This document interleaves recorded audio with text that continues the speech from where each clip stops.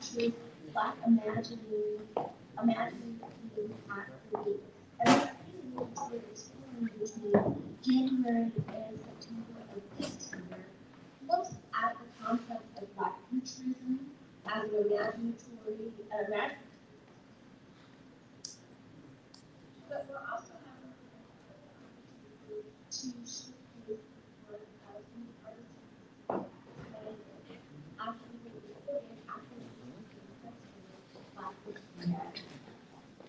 I have the distinct pleasure of introducing Myrtis Bedolla, and we're thrilled to have Myrtis moderate.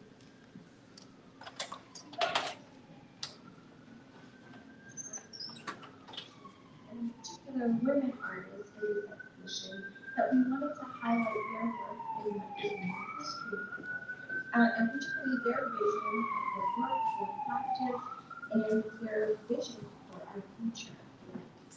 I'd like to do an introduction of Myrtis.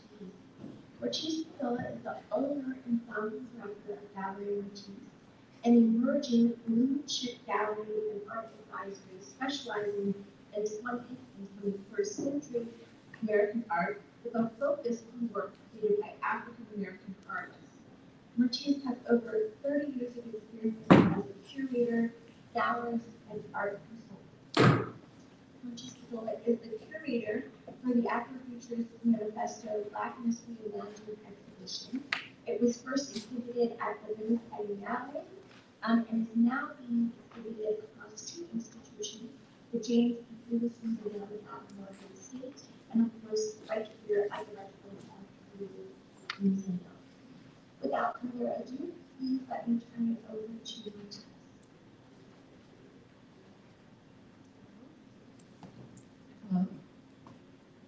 Thank you, Isetta, for that introduction. Good evening, everyone. I am Myrtis Bedolla, the owner and founding director of Galerie Myrtis.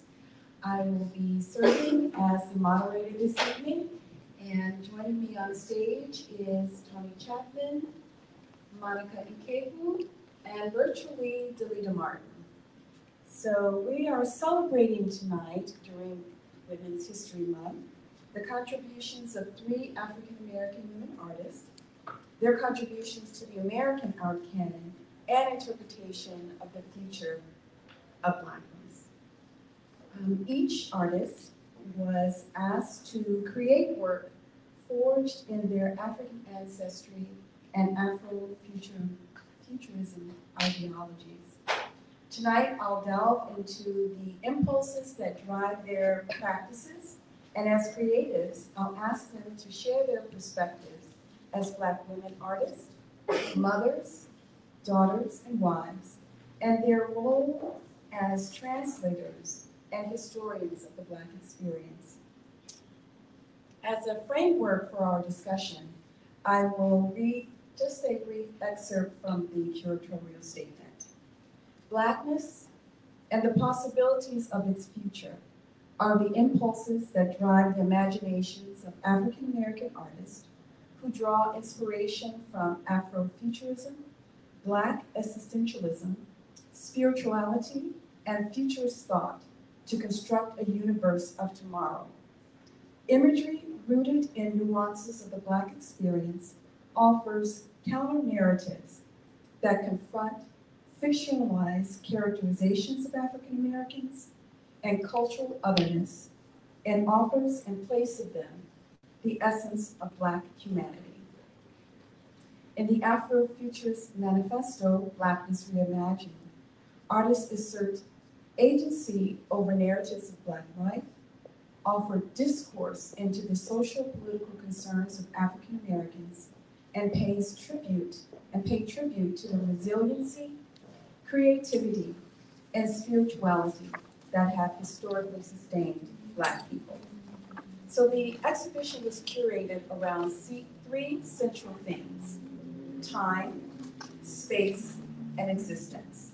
This evening, we're going to focus on the theme of space, which takes on 2 forms in the works. The first is manifestation of Black consciousness and Afro-futurist philosophy of freedom and self-determination. And then the second is the existence of Blackness, represented through an egalitarian society of the future, the progressive and futuristic vision of African Americans imagined emancipated from a Eurocentric lens. So I'm going to begin by introducing you and having my conversation with Delita Martin, who's joining us virtually. Delita, are you there?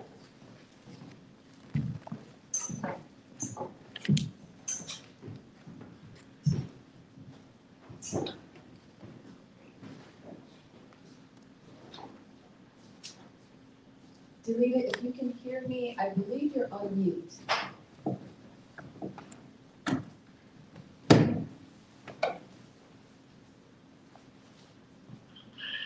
Yes, I can hear you. All right. Wonderful. Yes, I can hear you. Okay.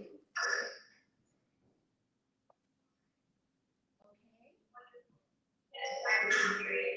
We're getting a little bit of feedback here. I don't know if our tech people need to take care of it. All right, so I will begin. Delita, you are a master printmaker whose works focus on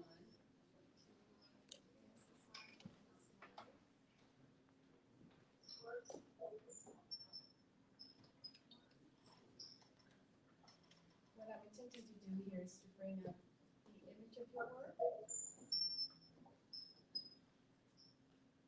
I'm getting some assistance here.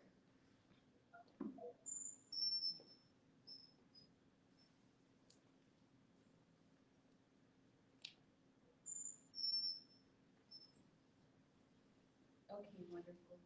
Thank you. We're looking at visionary Delita. So I'm going to read an excerpt from the curatorial statement.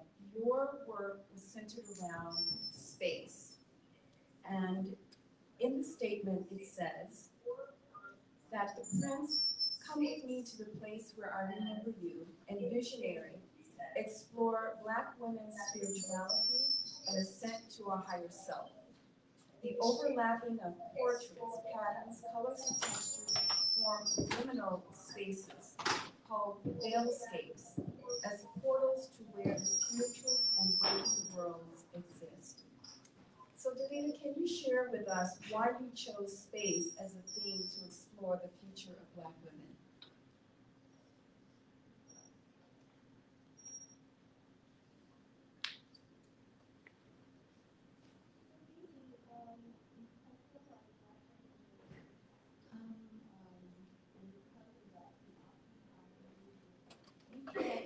We can't hear you, Delita.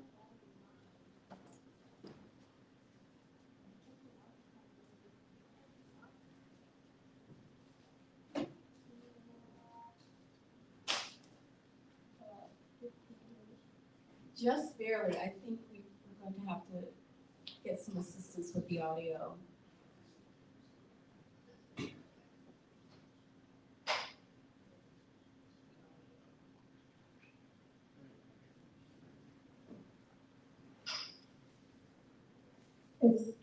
Can you hear me now? Yes, that's great. That's perfect. Yes? Yes. Yes. Can you hear me now? Yes, that's great. That's perfect. Okay, wonderful. Yes. Can you hear me now? Yes, that's perfect. Okay, wonderful. Yes.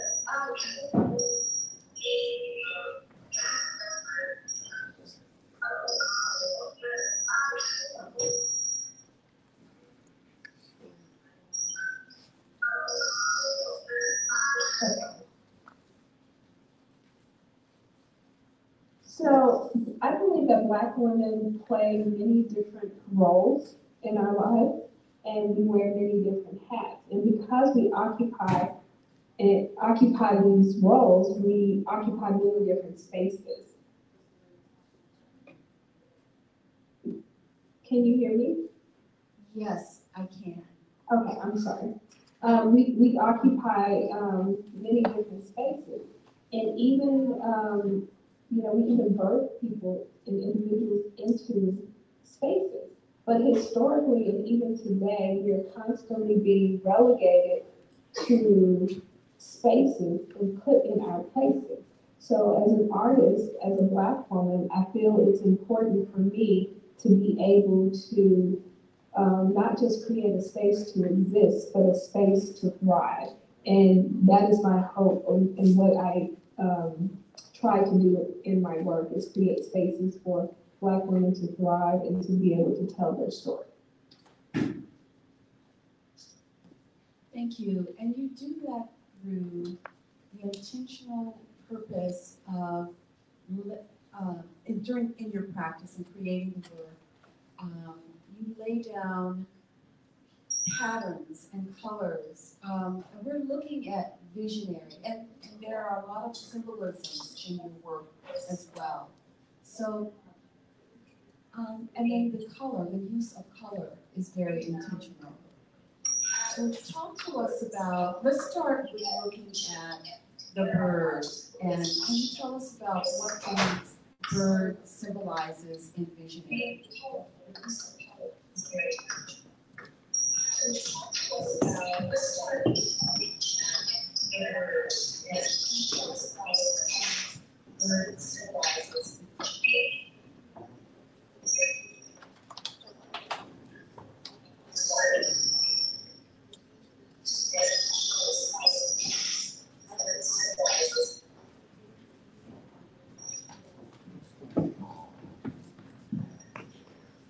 I'm sorry, Ms. Mason, please repeat the question.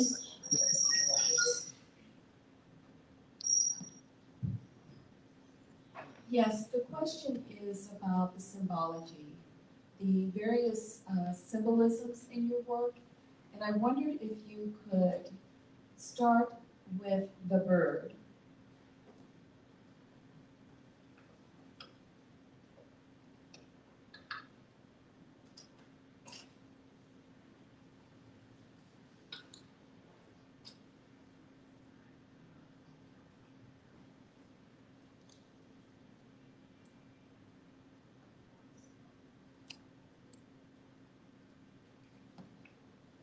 Delita, are you with us?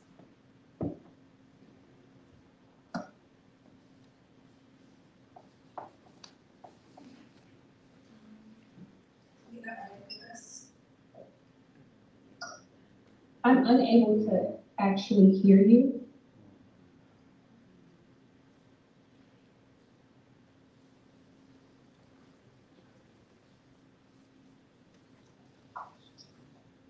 So I'm going to move forward with speaking with Monica and allow the tech people to try to figure out what's going on with our audio.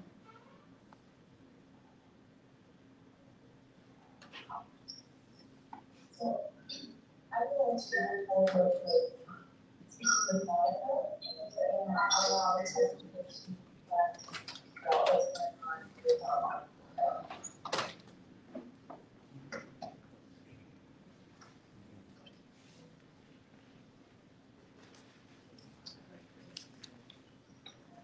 So Monica, you are a painter who draws from the form of realism in creating works that speak to Black youth. For the exhibition, you chose existence as the theme to draw from in creating. I'm going to read an excerpt from the curatorial statement to create a framework around your work, the paintings you created, and interpreting the inherent possibilities of Black youth, free of negative stereotypes, is the impulse that drives painter Monica Ikegwu. Subjects rendered through the lens of a Black aesthetic represent the next generation of leaders. Here we have Brandy, and youth featured in We Outside, which is the next painting we're going to look at, exude confidence as futurists who will fight for societal change. In your statement, you wrote, I split Afro and futurism into two parts. Afrofuturism into two parts, Afro and future. Picturing the way that the future might look through the lens of people that descended from Africa. The works that I have created are a way to picture this future, a future where Black people have the confidence to be who they are, breaking free from stereotypes and preconceived notions of who they're supposed to be. The subjects of my work show themselves as they would like you to view them. So tell us why you chose existence as your theme. Okay, so for me, okay. So for me, I chose existence because with Afrofuturism, it's looking towards the future, and I just wanted to act on the future with my work and the way that people present themselves and show themselves. But with history, it's been a history of where the way that we exist has been determined by like other people. So if we go back in history a little bit, like I think like around the slavery time, there was like, it's actually a painting at the Met, like in New York. And it's of a white woman dressed in like a silk dress, and then she's surrounded by like her wealth, which is like she has like flowers and a parrot. And then if you look in like in the shadow areas and like the background, there's like a little slave boy with like a freaking like a metal collar like around his neck, and he's not labeled. He's not like central to the painting. It's the woman that's the centerpiece of the painting, but the boy is used. He's labeled as like a commodity, adding to her wealth, and not the focus isn't towards him just because of the painting. And then like moving forward from there, you go through like the Jim Crow laws and like the minstrels, the blackface, and how stereotypes are then put on Black people and how they're supposed to look and how they act and how they dress. And then those stereotypes, even from that period, still carry on into today. So the way that we exist has always been determined by people that don't exactly like aren't from the inner circle of like the Black diaspora. So with the work that I'm creating, I'm trying to like add on to the idea that we can exist according to the way that we view ourselves. So I give like the models control over their image instead of me, like I may be Black, but like, I'm not that person. So me giving them control over what they do allows them to take back their image and exist the way that they see themselves as, instead of me implying an image or an idea over them. So I chose existence just to emphasize the way that people want to exist instead of how we were like meant to exist through the eyes of somebody else who isn't a part of who we are. So I assume then that in creating your work, it is about self-identity and representation, and you allow your subjects to dress themselves as they choose. Yeah. You don't give any specifications in terms of what attire they need to wear, even how they pose, correct? Yep. And you just, it's a very free sort of environment that you choose. And then who do your subjects tend to be? Okay, so because I'm doing like a general overview of like just Black people in general and trying to break the stereotypes, I don't really pick and choose who the subjects are. Sometimes, like when I first started, they were family members because that's what I had access to. But I'm trying to branch outward and trying to get people, like there are a variety of people, honestly. So like people ask me, like I take on volunteers because I just want different people just to branch out and show that Black people don't exist within one idea of what a person looks like. They could be dark, they could be light, they could be like medium skin tone, they can dress over the top, they can be really calm. So basically I'm just trying to get anybody. So I'll like ask different people who look different, and then people who volunteer or like ask me can they be painted, I'll most likely say yes. Because I'm just trying to get like a general overview of what Black people can look like so that people get out of this idea that it's only one category that they fit into. So you're trying to create work that is a representation of our community. Yeah. The way we dress, the way we present ourselves. Because in conversations that we've had in the past about your work, you expressed concern that the way someone presents themselves to people actually within and outside of our culture might conclude that because a guy is wearing a certain type of jacket or hoodie, that that sends a signal that they may be, I think you called it part of the, what is that, the zone, the threat zone, the immediate threat zone, meaning that their appearance somehow threatens someone else. Yeah. And so you're creating imagery to combat those things. Yeah. Create a counter narrative to say that youth are presenting themselves in this way because, and I want you to finish that sentence. So, of course, we have the stereotype of like the Black boy who wears a hoodie is dangerous. But if I'm hoping that with my work, you see a Black boy wearing a hoodie and you see like his face, it doesn't look dangerous. It looks innocent. It looks sweet. Like the danger isn't there. The danger that is supposedly prescribed with a hoodie is nowhere to be seen when you see the portrait. And I'm just hoping that when people like wear these, they're not afraid to describe themselves like or to go out in public wearing them with the fear that they'll be judged, but that me painting them normalizes it for people so that they feel comfortable with it and like, oh, okay, I can do this and it looks normal. I can do this and it's not threatening. So you have created for the Venice exhibition Brandy, which is a young Black woman. Mm-hmm. And then can we go to the next slide, please?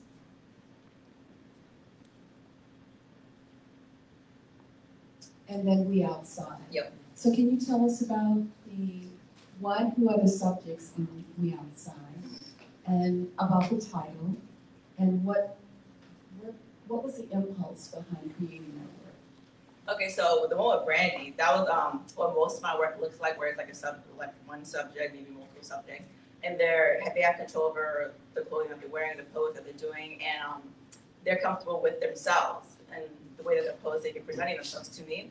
But with We Outside, this one is more of a different path, where it's multiple figures. So actually, that's me and my brothers, two of them, and it's more so talking about how people are comfortable in their environment rather than themselves.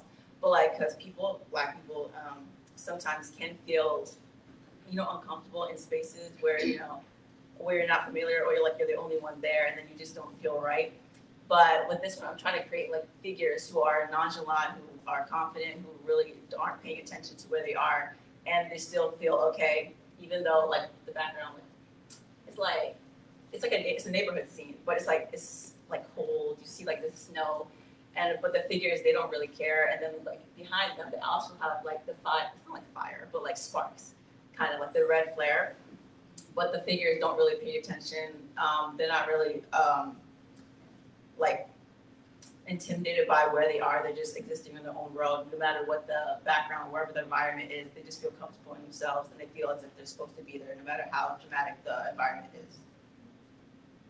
Excellent, thank you. I'm going to, let me ask you a couple of other questions. Like, what impact do you hope your work will have on viewers, particularly youth, and on the broader conversation about representation and identity? Okay. So for youth, I would say more so, it's confirmation and validating that the way that they dress, the way that they present themselves isn't bad. Because I know for me personally, when I was little, I got, I was not like shamed, but like I was discouraged to dress a certain way because it wasn't the girly way of dressing, because I was a little bit of a tomboy, you know what I mean? But just letting them know that they can come as they are, and then people can relate to it. Because people actually do relate to every single portrait. They'd be like, oh, I've seen this person before, even though they probably have not. They'd be like, oh, and there was a time I was actually presenting my work at a high school, and it wasn't like the portraits, but it was kind of like a street scene with a boy, and they related to it like, oh shoot, he looks like us. Like it was a group of boys. I wasn't with them, but I was listening to what they were saying. They're like, this looks just like us. So like it's just a way for them to relate to it.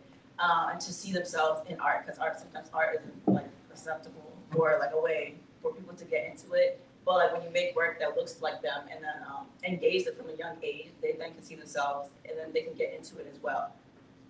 Yes, thank you. And what kind of message do you hope to convey to Black youth and to those outside of the African American community, especially when it comes, we're talking about our future. So what message would you like for your work to convey about Okay, so in regard to the future, I would say that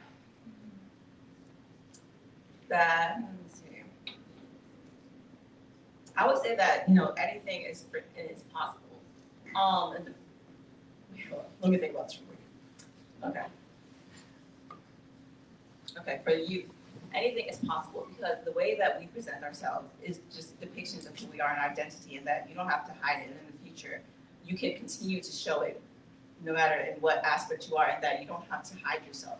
Even when you're young, children start out like they do start out like flamboyant or like expressive, but as they grow up, they tend to hide themselves and they fit into society and the way that they view themselves. And they fit into their bubble. And sometimes they do fit into that stereotype, not like purposefully, but like as a way to blend in, or as a way to like not be targeted, but just like, and I'm hoping that with my work, people get comfortable being who they are. That way they can move forward in the future, and that they break free from the constraints that they like maybe unintentionally put themselves into, and that they continue to move forward with like self-confidence in who they are. That's a beautiful message. Thank you. So I'm going to move on to Tawny, and if we can advance the slide to Tawny, please. So Tawny Chatmon is a photographer and mixed media artist whose works speak to existence.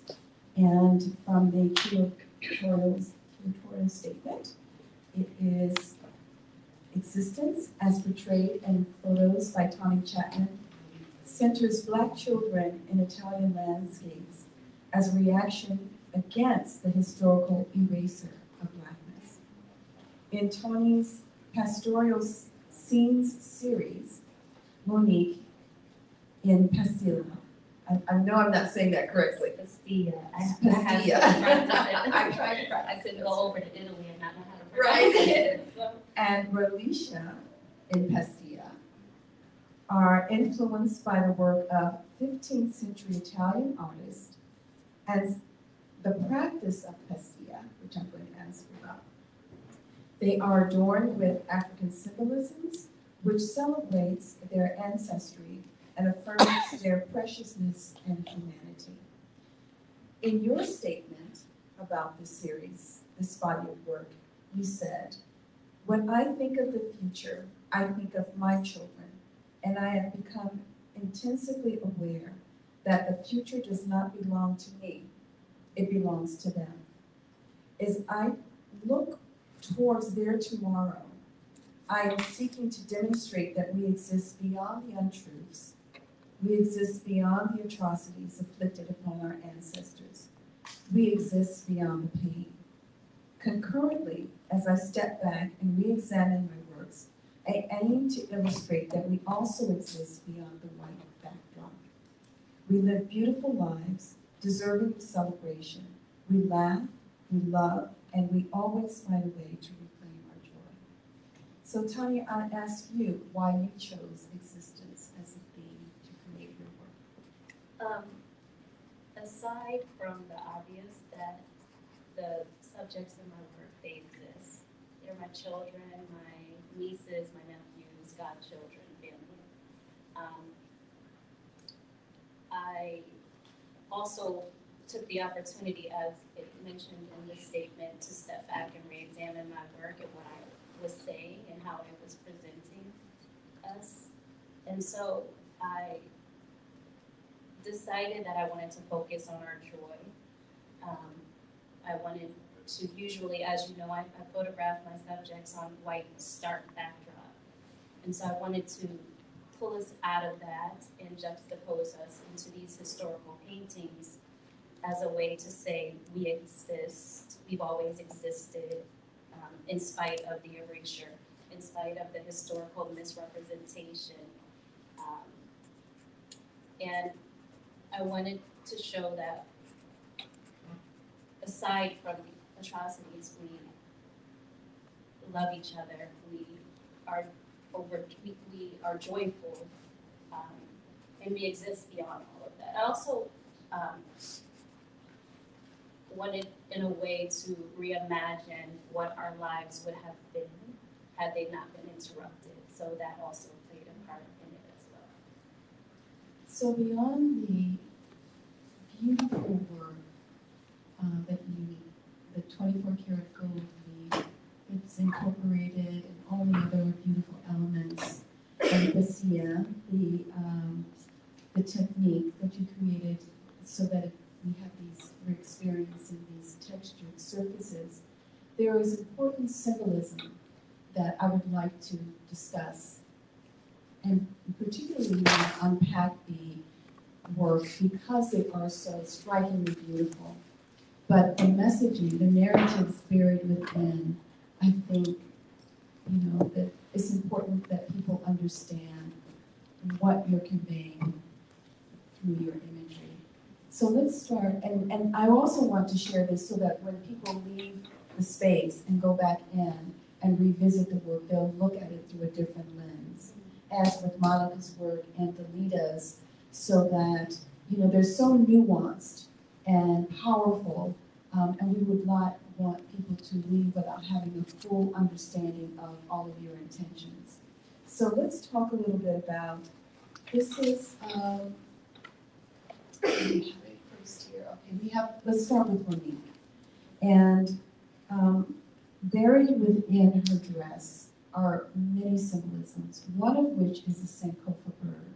So can you talk to us about why you chose to embed a Sankofa bird in her dress? Yeah, so I don't know if you had a question that asked about Castilla, but I kind of wanted to Yes, please. to mention why. So I thought I was creating my own technique of doing this textured work and then gilding with 24 karat gold leaf, and I later through research found that it was a technique used in Italy in 15th century, and it's called Castilla, and it was done to emulate metalwork.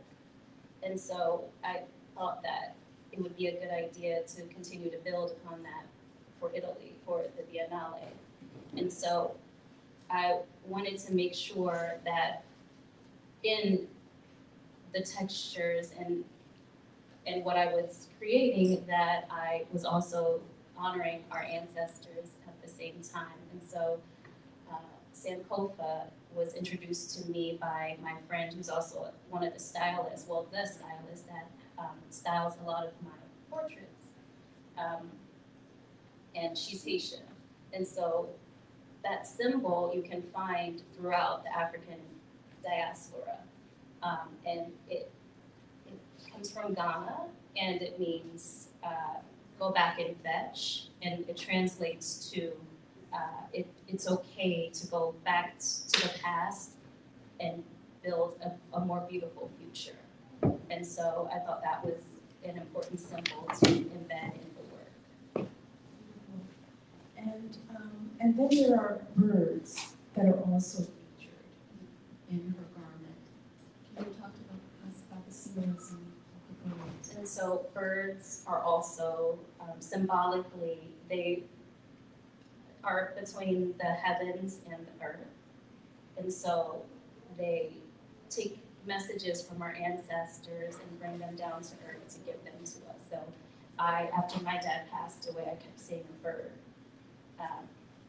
My whole family just kept seeing birds. And so they made their way into my work, and then I thought it was important to, again, honor our ancestors, the messages that they are giving us, and place them into this work.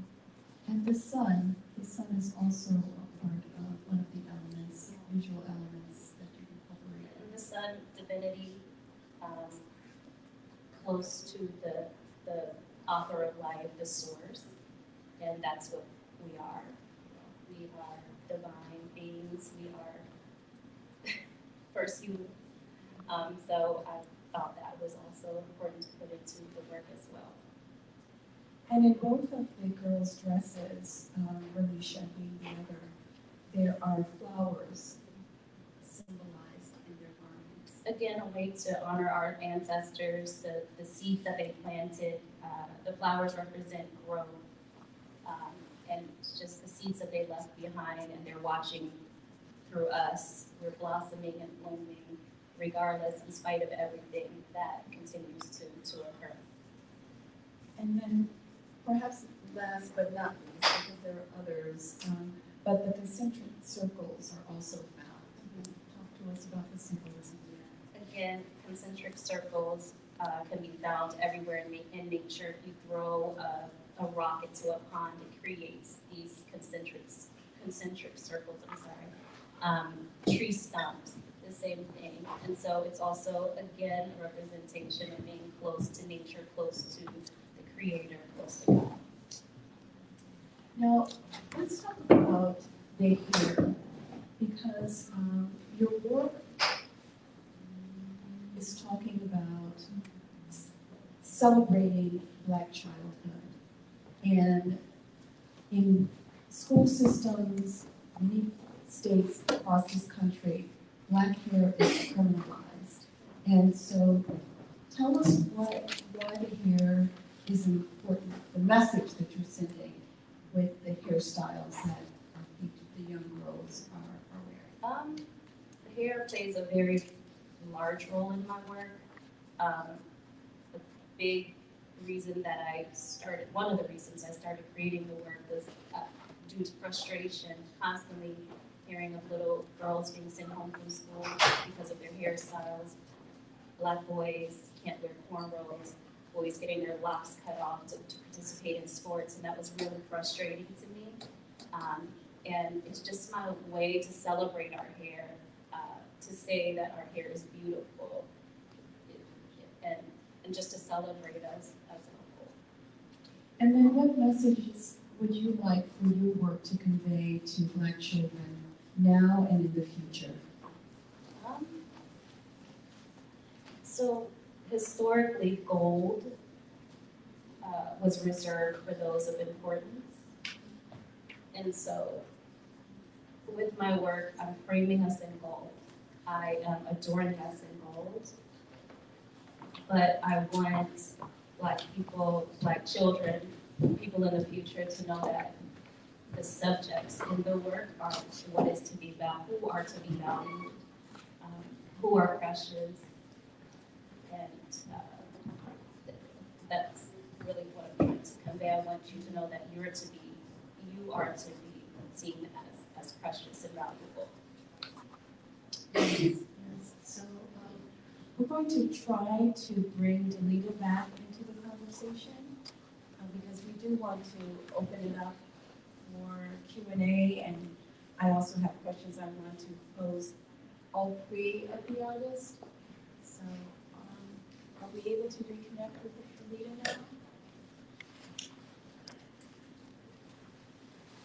5 minutes, or we are or are not ready? Is Delita with us? She's on the chat. She's on the chat. Okay. Still having problems with feedback. So should I move on without her as part of the conversation? Sorry? Yes, I think so. Okay.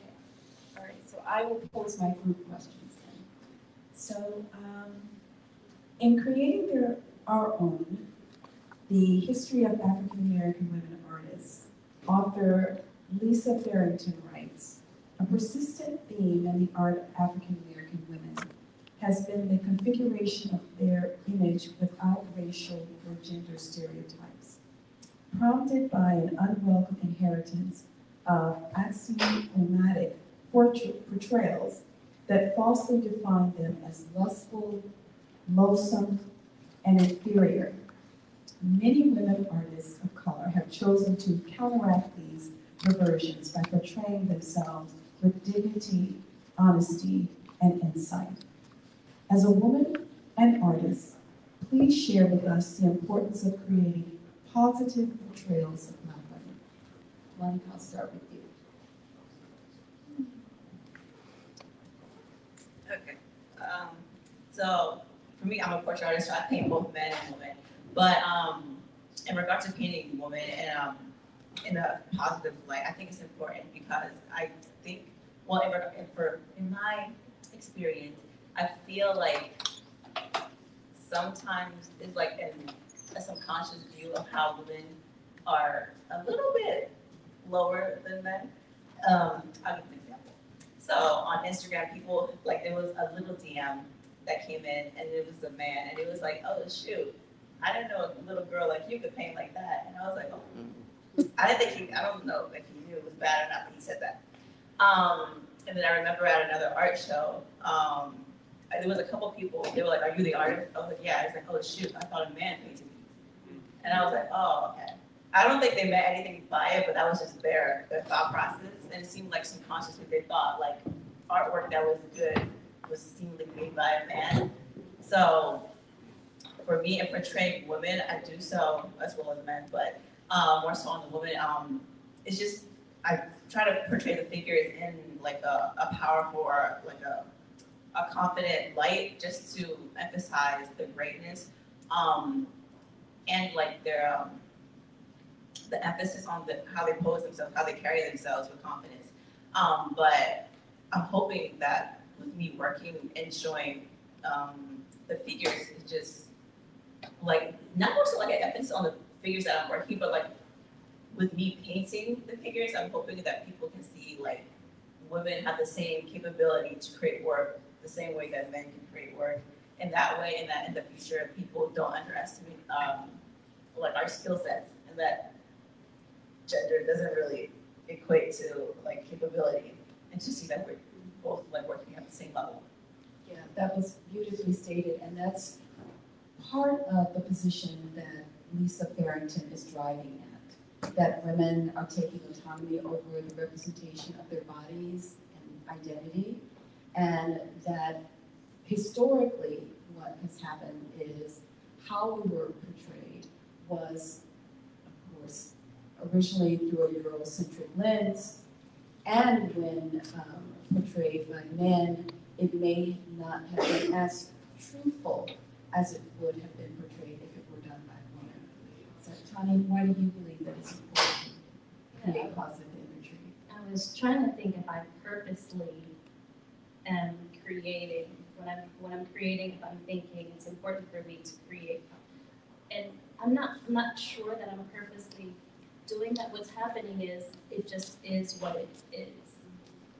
I am just telling the truth. I'm not telling the women that are standing in front of my camera to present yourself in this way. It just is who we are, and it is who they are. I think most importantly is that we tell our own stories so that they come across as truthful, and we are able to show ourselves in that truthful light. That's great, thank you. Share your perspective and on the future of Black women's art and its social, cultural, and political importance. Share your perspective on the future of Black women's art and its social, cultural, and historical importance. Basically, what I'm getting at is, your art will live on beyond our existence. It's just the nature of being a human being. And so the legacy of that will remain, right? It becomes part of your legacy.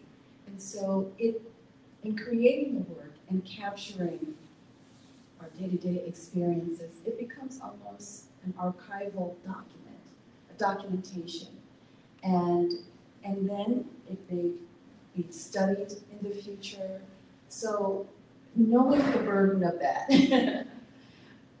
and the importance of what it is that you're creating. Share your perspective. I mean, what does that really mean to you?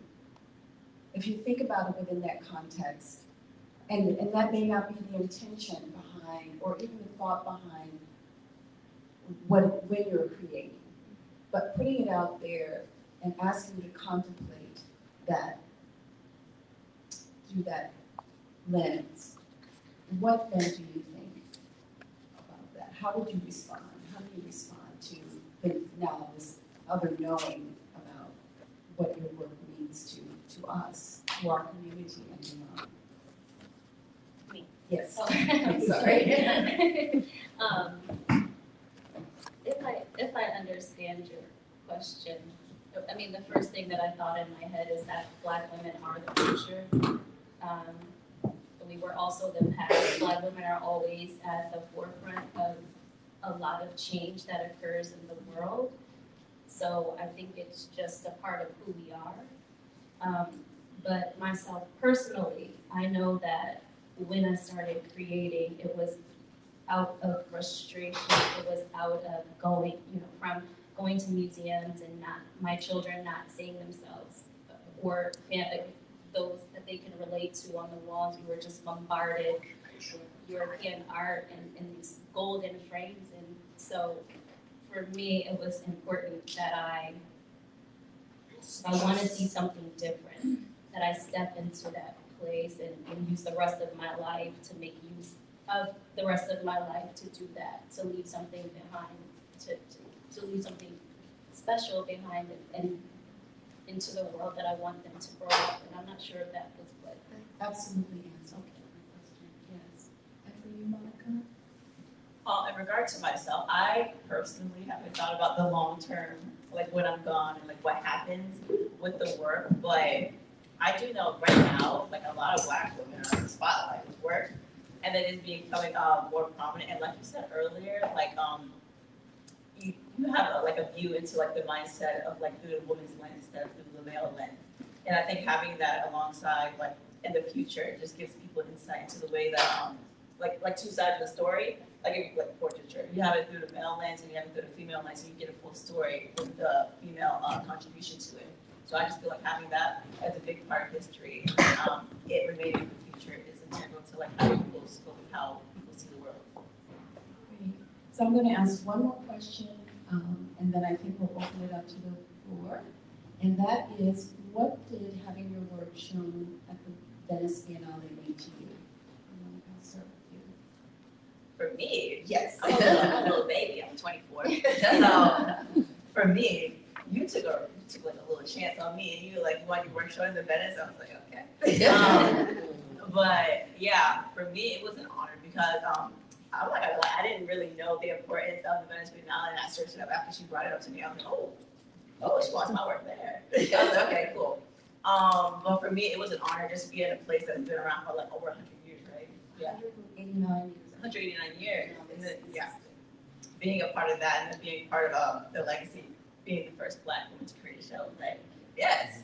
But for me, it's just being this young and being a part of something so big, just an honor to be included. That's all I can say, just an honor. And Tawny? I feel similar to Monica. I'm not a baby, but I feel similar, and I feel honored. I feel that I don't really know the magnitude of it at this point. I felt that it was really special for me to be able to take my children to go over there and see what happened and be a part of that. I feel that it was important to show ourselves in that way on that stage. And I feel that it touched people, the messages that I received from people about the work and how they hadn't seen anything like that before. And I think it was important too because when you go there, you see a lot of Black awards and you see all of that there, and it's important to show ourselves and show who we are everywhere. So I don't know if we were successful in bringing Delita back. What we're going to do is we have Delita on the phone. We're just going to turn the phone. Do you want to try it with my microphone? No, you're going to get feedback. Delita, you there? Delita?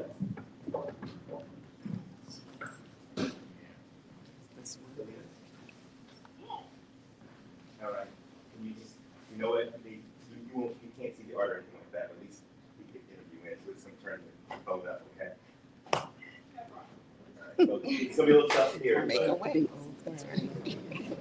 Delita, you there? Yes. All right. Speak as loud as you can. There you go. All right, so let's go back to, we're going to this work. Can we go back to Delita's visionary piece, please?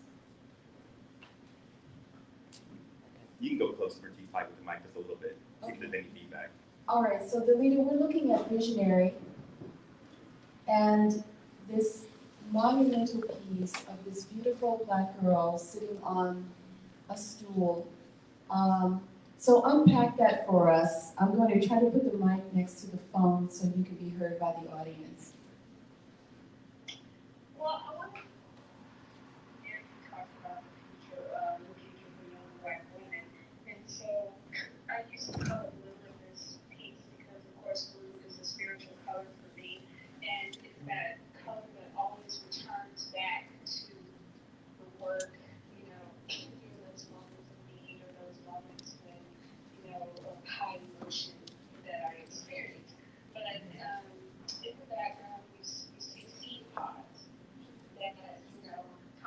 about growth and newness and new beginnings, but you also see the bird on her, perched on her arm. And the bird has always been a symbol that I use in my work. I consider it part of my visual language. In that visual language, it symbolizes the human spirit and our ancestors that we always carry with us at all times as a way of guiding us and helping us navigate through the spaces that we exist in. Okay, beautiful. Let's go to the next slide, please. Come with me to the place where I remember you. And first of all, tell us about the title. I love the title of that piece. That particular piece is actually a piece of my aunt. And the coneflowers that you see in the background talk about community and strength of community. And I chose the color purple for her, well, a variation of purple for her, because it talks about, for me, purple symbolizes wisdom and power and strength. And that's what she stands to. So she's a teacher. She's come with me and let me teach you, let me show you, let me tell you about memory, about history of who we came from.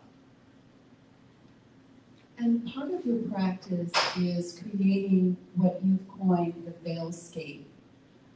Tell us, define that for us, and help us visually see that in your work. How is that constructed in your prints? Well, the veilscape, so I talk about spiritual space, how we exist in the waking world and the spirit world at the same time. Okay. So the veilscape, I had to ask myself the question, how do you visually use a visual language to describe a space that is intangible? And for me, that became color and texture. All of these things, layers and layers of these on top of each other. And for me, it mimicked life. There are struggles in life, there are wonderful times in life, and for me, if you look at the work, there are times when the colors and the patterns and the textures marry together very well. There's other spaces where you see tension, and for me, you see that in life. You deal with that in spirituality as you go. And so when you see the patterns and the textures and the colors moving in and out of the figure, that is referencing how these women exist in this space and how they are transitioning in and out and becoming their spiritual other, their spiritual selves. Thank you. Another important component to your work is the hand stitching. Tell us about the tradition of that and how that came about. So my grandmother was a quilt maker, and I would help her at night make quilts. And I was in charge of cutting out she taught me the one stitch that I use in my work, and she called it tacking. And then she would go through and she would make a more secure stitch. These tack the base quilt together, and then she would go back and again, like I said, do the more secure stitch. But during this time, she would tell me stories. She would tell me stories about myself when I was little, like stories about myself. And so what I realized was happening was that she was piecing together and stitching together who I was and my identity. And I wanted to share that type of conversation not only with the viewer as well. I wanted to experience how we pull together our histories, our stories, and our lives. Before we go on to the seeker, I wanted you to share with us the symbolism behind the earrings, which is an element that's often incorporated into many of your prints as well. I was around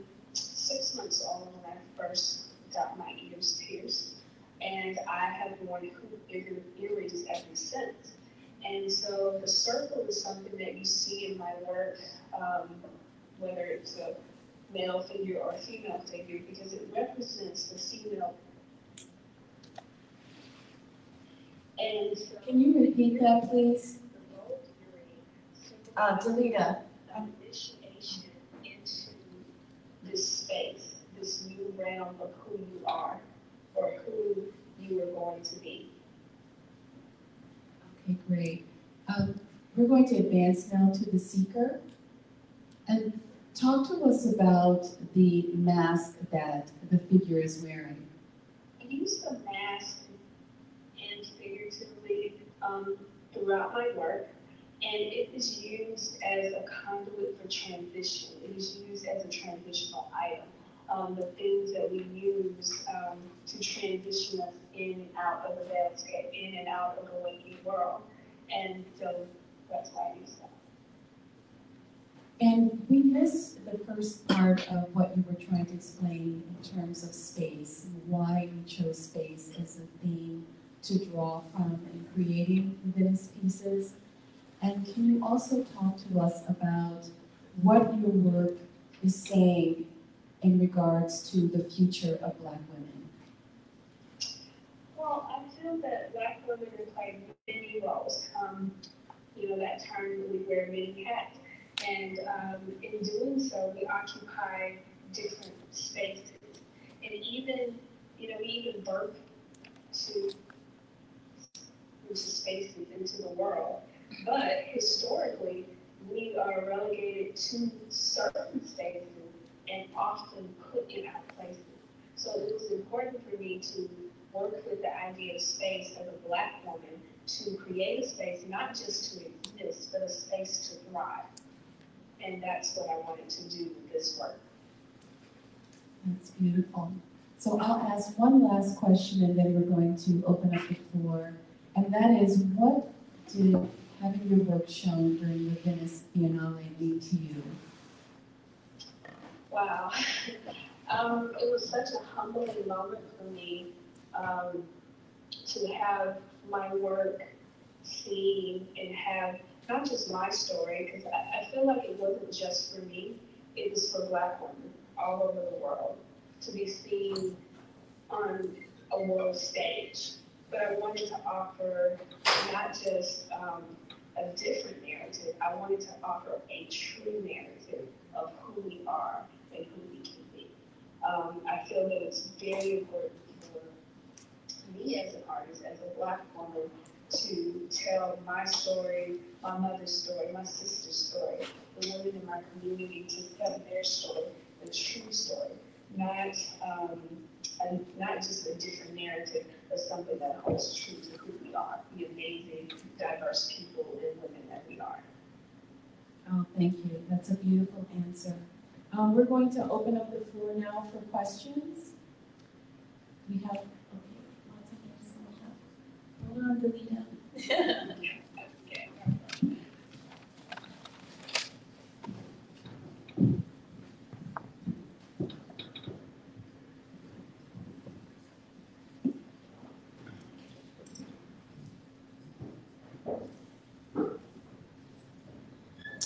I'm very joyful for this conversation.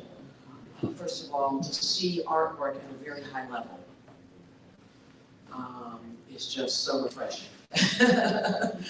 And the question I have, actually, I would like all three artists to answer. I'll start with Tawny, who's just incredible. She's a self-taught artist, y'all. She's self-taught. Oh my God. But I know as artists, I'm an artist as well. My name is Delita Martin. I know as artists, we can be influenced by a lot of different things, not just other artists, et cetera, et cetera. So I'd actually like each artist to take a more deeper dive into what influenced your artwork, your journey in particular. Tawny, your journey, how did you get to this point? Working at this level, and the subtext, and all of that, et cetera, to other influences. Who are you, and come up on the stage? I'm gonna try not to get emotional because that's the way that I started creating the work always makes me get emotional. emotional. So I'm not gonna do it today. I was a commercial photographer for a very long time. My dad was diagnosed with prostate cancer. I documented his battle with prostate cancer. We ended up losing my father to prostate cancer, and just felt that I wanted to do something more important with my life.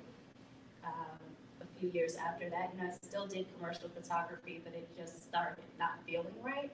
And then all of the other things that I mentioned, going to museums with my children, hearing about Black children being sent home from school because of the way that we wear our hair, Trayvon Martin, Michael Brown, and just everything that we constantly are dealing with. I wanted to make use of myself, and that's how it started creating.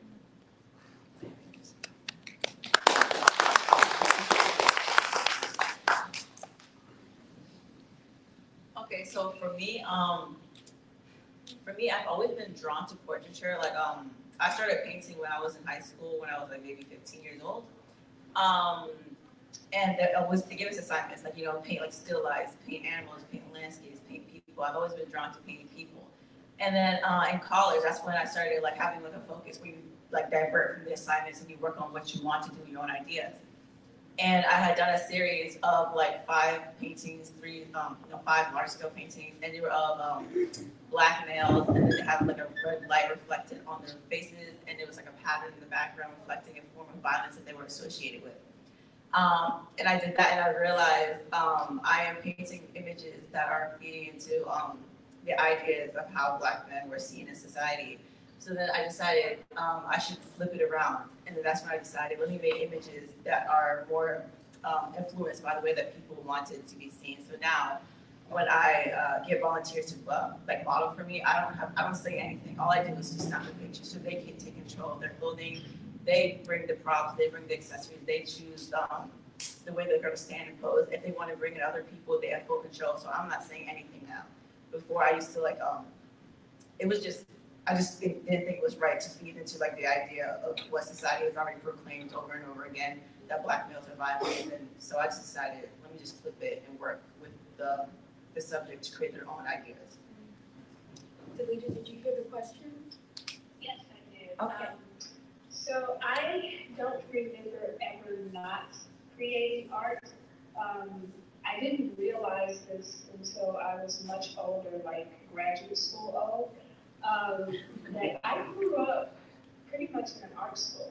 I grew up in a creative environment. My father was a painter who studied with John Biggers, who actually gave me my first critique and really helped me to understand and tasked me with the challenge of, uplifting my people in my work. And so I've always created, it started from coloring books to copying my father's work, copying John Biggers' work, and any other artist whose work I like, and then eventually evolved into me finding my own voice. So there was never, ever a plan B. So I'm glad it worked out. Any other questions? Yeah. You all asked what being at the Biennale meant to you. Can you answer for me what you think your being there meant to the Biennale and to Venice and to the viewers who passed through there? Did you hear the question? Yes. Okay, why don't you answer first? Go ahead. Okay. I think for the people of Italy, it was eye-opening. I feel like for the people that I spoke to in the African American community and at large, it meant a lot because in my mind and in my conversations, it wasn't just for me, it was for all of us. It was for all of us to stand on an international stage and say, I am here, you will see me, and you will know that I am not the stereotypes of Nanny, Jezebel, Sapphire, Sambo, or any of these other things. I am here. So I think that's what it meant. At least I hope that's what people took away. Yes, thank you. Oh, okay, so I didn't get to go down to Venice, unfortunately. But for me, I'm hoping that with our presence there, not just like me, but like all of us together for the show, I'm hoping that it just, you know, it gives an emphasis onto like the fact that we're on equal ground with the other big galleries that usually get a spot there, and that Black galleries have the equal footing and can get into places that are reserved for more, I don't know what you would call it, more established, more white, I don't know. But that we have the equal footing, and then we have the, just like Delita said, we have the share and the spotlight as well. That's a good question. I never thought about it. But I guess I hope the same thing that I hope with my work, that whoever came across it wanted to dive more into who we are, what we're talking about, and the issues that we're speaking about in our work, so that worldwide these things are handled and thought about and dealt with. Ms. Bedolla, could you answer that? Yes, thank you. For me, as a curator and a Black woman, I mean, I really understand the historic importance of our presence there. The exhibition, its title, and the work that was presented was done so to put our concerns on a global platform. As Delita said, to see us as we truly are, as important creatives, intelligent individuals who have something to say about our past, our present, and our future. Our present and our future. Present and our future.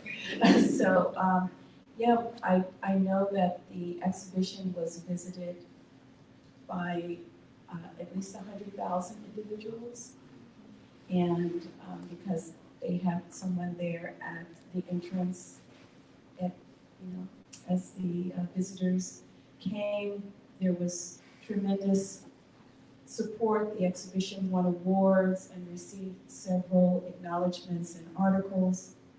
So we felt heard, we felt seen, and I think that those are some of the most important things, at least for me as a curator.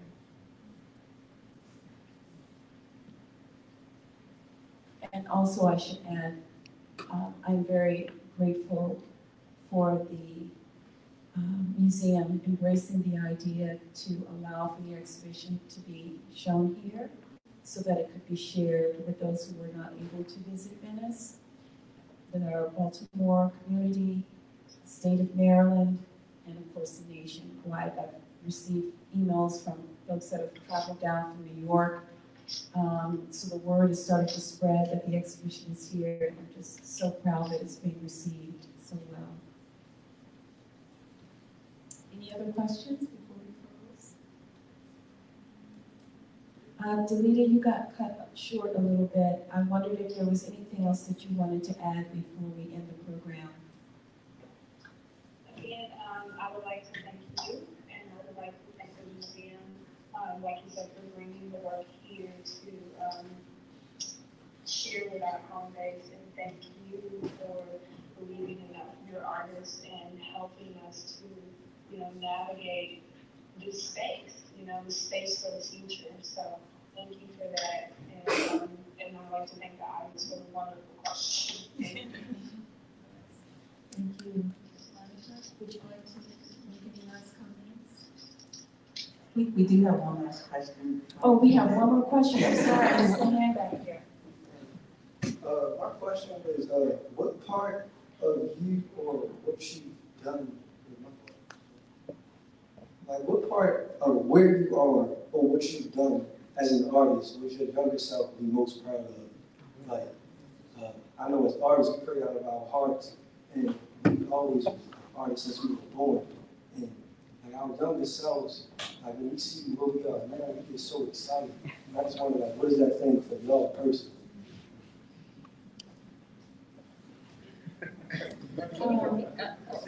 The question was, that I'm repeating it for Delita, like, what, as an artist, repeat it again, what would your younger self be most proud of? what would your younger self be most proud of? Yeah, like what part of, like where you are and what you've done as an artist, would your younger self be most proud of? Okay, what part of you and what you've done are you most proud of? Younger self. What would your, again, as your younger self? I think for me, staying the course, trying to stay humble, and reaching over, reaching back, and reaching down, and pulling other artists with me. That's important to me, and sometimes, I think for everyone, it can be a struggle in today's society, but it is my goal to always be humble and always make myself available to other artists and to my community and be of service in whatever way that I can. So, I look at my art as a way of serving my community, telling stories, documenting the stories, reminding us that, we are not the stereotypes that others make us out to be.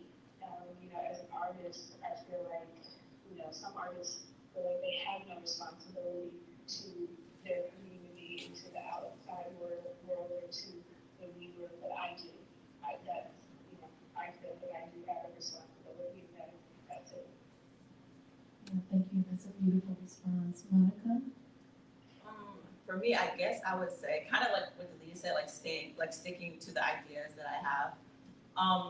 The way that I paint is a little bit it's like realism, but like illustrative. But for me in school, it was really not encouraged to paint that way. So I've had teachers that would try to get me to stop what I'm doing and to paint like the old masters, like Rembrandt and stuff like that. But just me staying headstrong, being a little stubborn in the head, and sticking to the ideas that I wanted and developing my style and just sticking with that has brought me to where I am, to the point where the work you see now, and people can point it out oh, that's a Monica. But sticking with that, and also just focus. If I wasn't focused when I was younger, I probably wouldn't be where I am right now. So I would say sticking with the ideas, the concepts that I have, and not letting one get into my head, and then also just the focus and the time management and dedication that I've kept over the years. That's a good question too. I was just zoning out trying to think about it. I think that when I think about where I am right now and what I'm doing right now, it most aligns to who I am inside. And growing up, I was also in dramatic arts, but when I think of why I was in dramatic arts and what I wanted from it, it was accolades.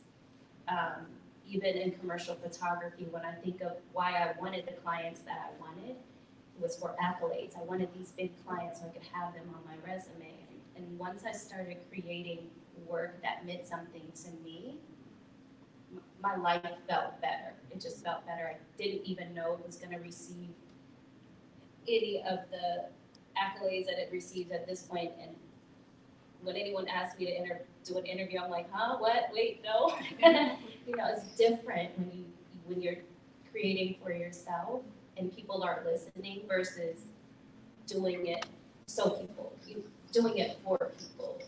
So I just feel I would be most proud of that I listened to myself and I trusted myself. And I'm able to organically create what's true to myself. Any other questions? Oh, we have I should probably ask this one. Because, I've seen the exhibition. I think you should be on mic, please, so that we can hear your question. Yeah. Oh, yeah. I've seen the exhibition. And particularly impressed with the global perspective and the inclusion of Ghana.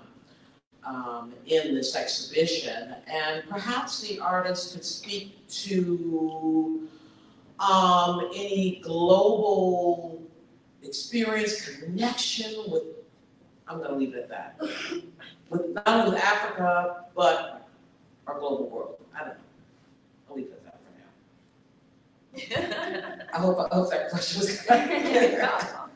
I don't want to lead the question too much. I just, But it is significant that, that Africa is present in this exhibition, the curator, of course, but in terms of the other artist's relationship to the presence of Africa, okay, in this exhibition. What are your feelings about that?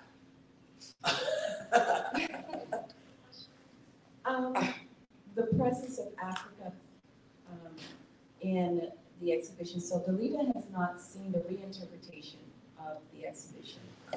The African art pieces were incorporated by the curation of the individuals here on staff. So the African art that's present was not part of the Venice experience.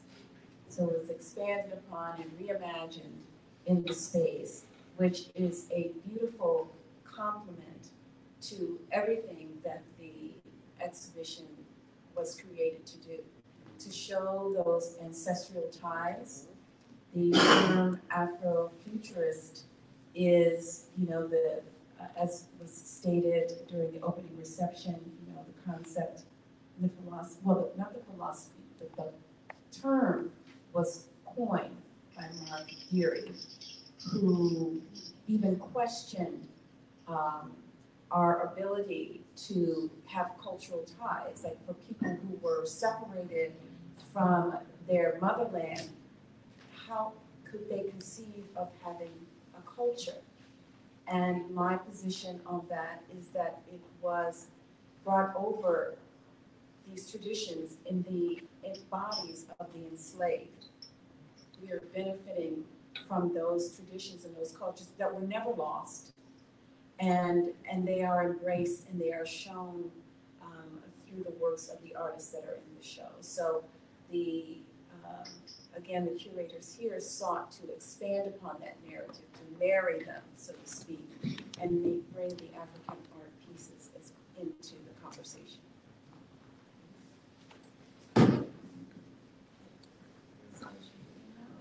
Oh, sorry. This will be the last one. Okay. I'm getting it right. So I just happened to be in Venice in October. Your exhibition just happened to be around the corner from our hotel. So yeah, I just feel very fortunate. But there was also we went over to, I guess, where the countries featured the artists. Yes. And there was a Black woman featured for the United States, Simone. And Great Britain had a Black woman, and I heard that Ireland did, but I never made it over there. Was this the year of Black Girl Magic, or is this something that will continue? Yes, I mean, Simone being there is, historic, unprecedented. She's only the second African American to represent the U.S., with Robert Colescott being the first. I believe it was I forget the year, it was in 1999, I could be wrong about that, 98. And then Simone being the representative in 2022, and then Galerie Myrtis being the representative of a curation of the exhibition, we were invited by the European Cultural Center, Italy. So yeah, there was a lot of Black power events. We brought it, didn't we? I mean, Simone's exhibition was just mind-blowing, otherworldly. Our exhibition was created with Black walls, which was very intentional on my part because I wanted people to be engulfed in Blackness when they walked into that space, to be surrounded by, it was our universe, our utopian universe, with conversation around, our future, our social, political concerns, our fight against racism and stereotypes, and white supremacy. So it just was a absolutely powerful experience. And then to have it here, I mean, wow, to be able to share this with our community. And your presence here tonight is validation of how important it is for us to be in a space where it's safe to do that, uncensored. It's just an honor and a privilege to be in a position to do that. Thank you. So I think we will wrap it up now.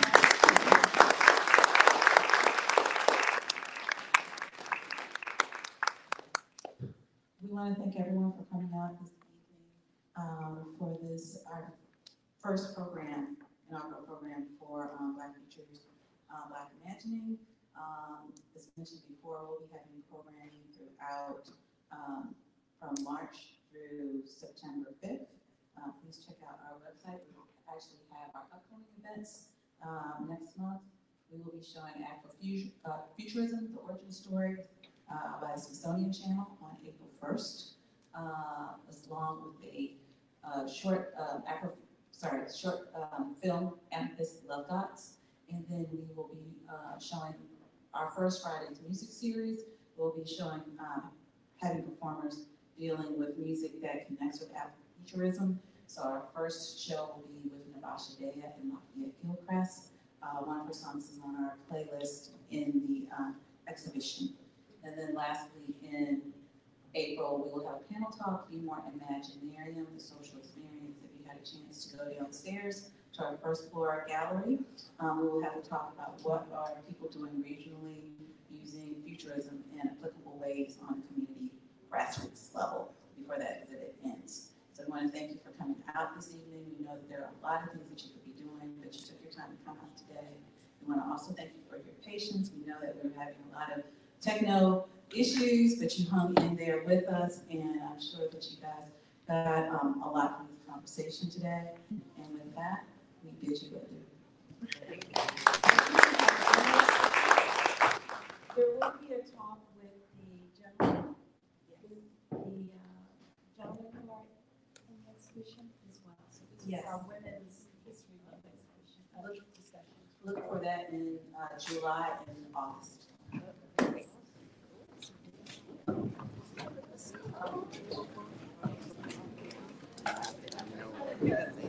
There wasn't a gift shop and shared space. So all the exhibitions were all events. And when we, you have to take the boat. And so my sister, we call her a family curator. And she was like, there's a gallery Tuesday. It was right where we just walked around.